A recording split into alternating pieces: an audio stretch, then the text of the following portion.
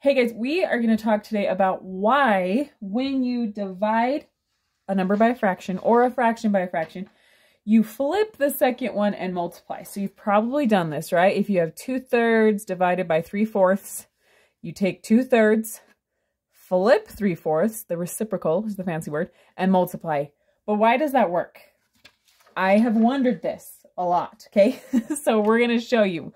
I'm going to show it to you a couple different ways. So first, I'm going to show you how we would just do this if we were doing this problem, okay? So 10 doesn't look like a fraction right now, right? But I can make it a fraction by just putting it over a 1, right? So it would look like that, 10 over 1 divided by 1/2. So I would take this one and flip it, right? Use the reciprocal and multiply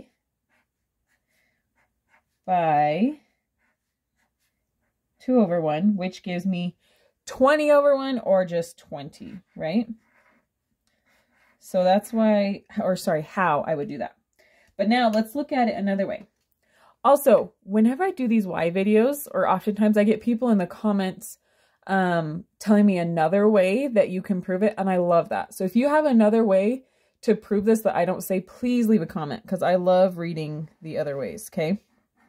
Okay, so this one's going to be kind of a visual way to see this, okay? So I have 10 divided by 1/2. This isn't asking me what half of 10 is, okay? It's asking me how many halves are in 10, okay? So if I have 10 cookies, look at how good I draw cookies, guys. Those look so good. Okay, here's my 10 cookies. And I'm wondering how many half cookies there are. So that's 1/2, 2/2, right? If I cut them all in half, how many halves is that? Well, that is 20 halves, right? So how many halves are in 10? 20. And it was 2 for every one. So we multiplied by 2, essentially, right? So there's kind of a visual way to see it. A more mathematical way to see it, I guess you could say, to prove that this works, is I could write this as a bigger fraction, right? So I could write it as turning 10 into a fraction, 10 over 1 over, we're turning into a fraction with a fraction. This is like craziness, all right?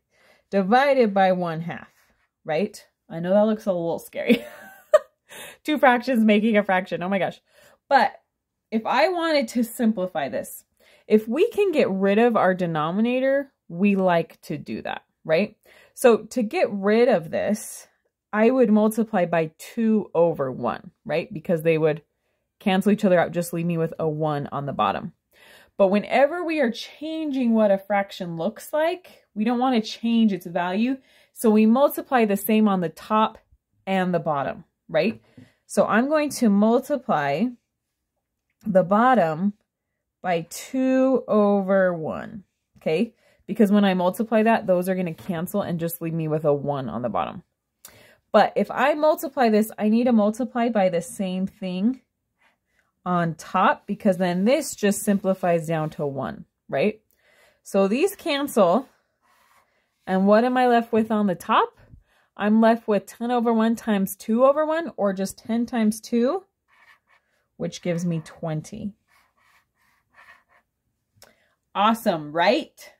Okay, I hope that made sense. Thanks, bye.